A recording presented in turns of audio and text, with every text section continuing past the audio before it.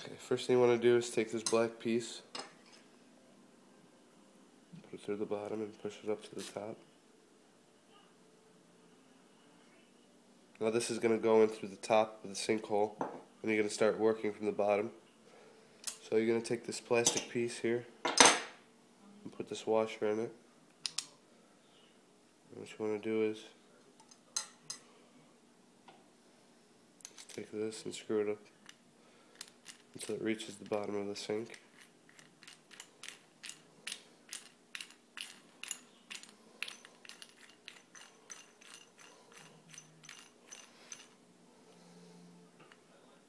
Okay. Next thing you want to do is take this piece. This is the one with the larger hole. You're going to screw that up to the top.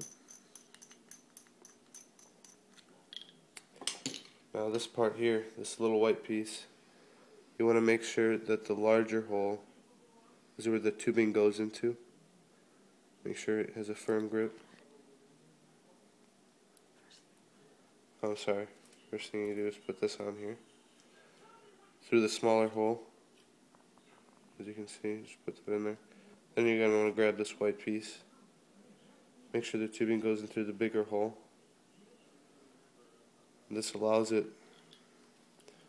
to stop the water from leaking. Push this up